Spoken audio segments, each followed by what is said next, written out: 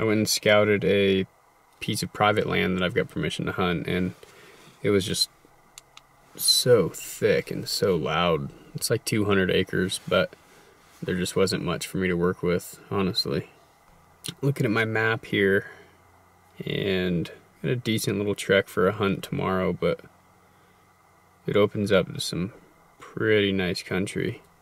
Tomorrow's hunt should be a good one. Hopefully it's not too thick. Hopefully I can find a way through. Should we shoot a bear? You want to shoot a bear tomorrow, Ranger? I mean, we'll shoot a bear too, so.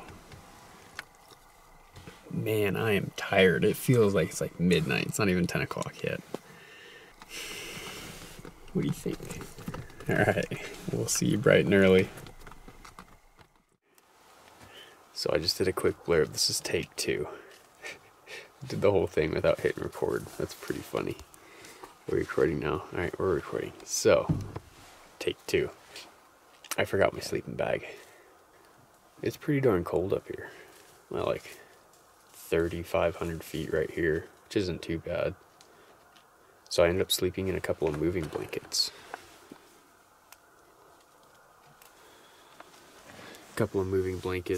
And had a down vest that I actually sewed into a sleeping bag for Ranger on my feet. And I slept in my puffer pants. And I actually slept pretty darn good.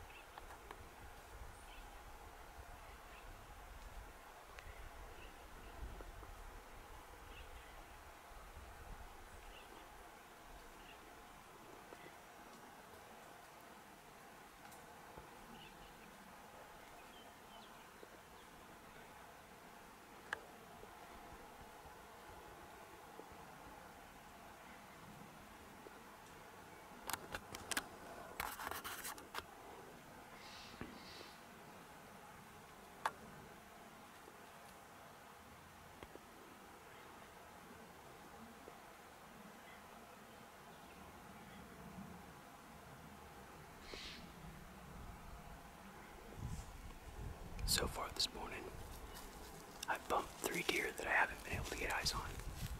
It took me a long time to get down in here. Hopefully it pays off.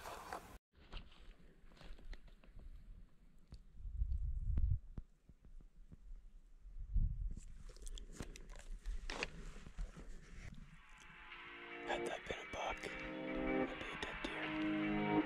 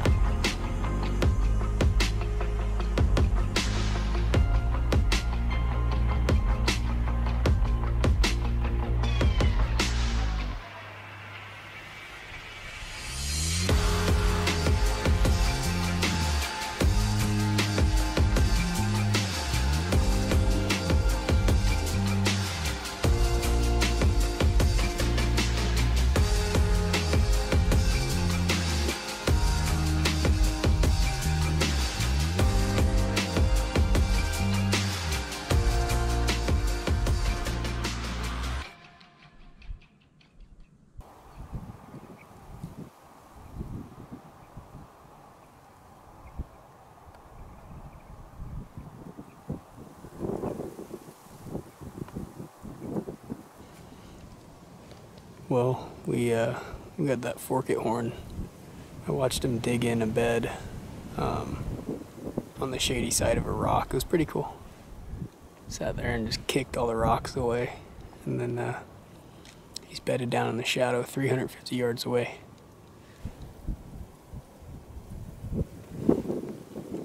Probably be the smallest buck I've ever shot, with one of the worst pack outs I've ever done. It's not a good combo. I don't think I've even been here an hour. Saw 4 does come up, and then I had 3 right below me, and then that 1 buck.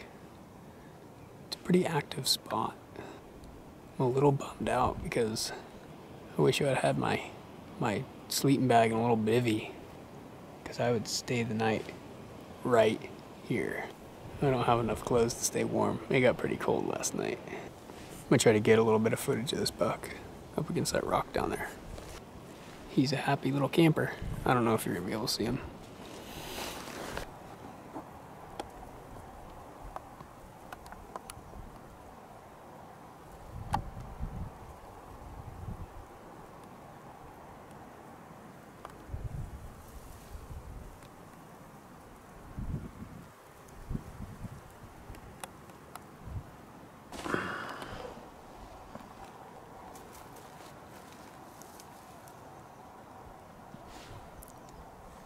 See any bucks?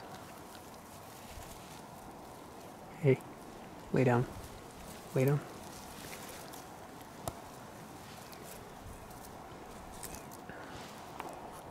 You're gonna give us away. Getting kind of hungry. Do I just shoot this buck? I don't know if I'm gonna get another opportunity to hunt. I think tomorrow might be my last day, because I leave for Idaho in a couple weeks. Gotta be big deer out here. It's big deer country.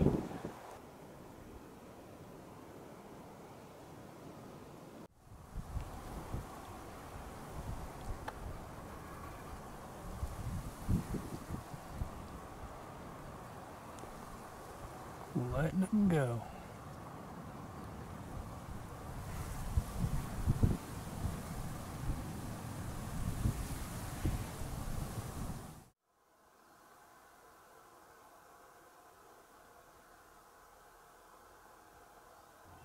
Well, I've scaled a little over 1,000 feet. We had some frost last night. It's 31 degrees this morning in September. So I was able to pick up a couple sets of fresh tracks. One good buck, the other a couple of does. I do that so I can hear. It's not even 9 o'clock yet. I've heard 9 gunshots. It's like the damn Hunger Games out here.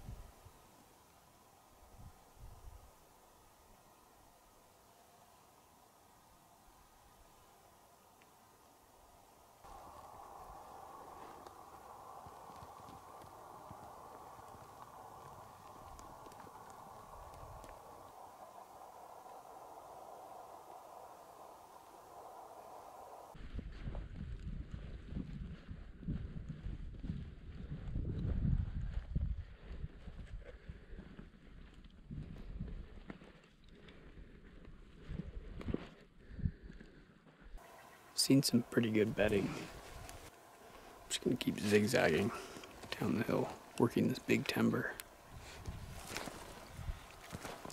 Back.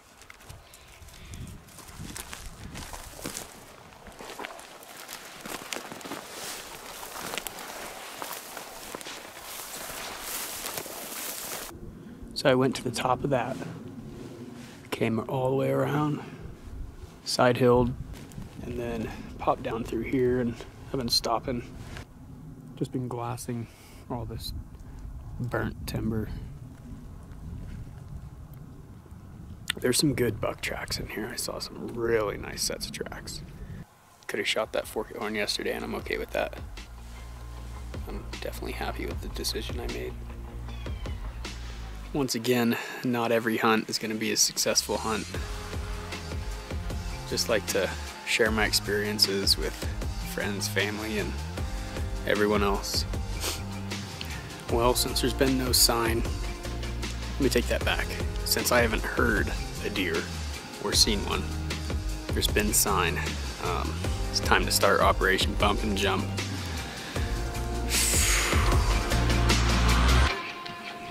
Back down to the truck.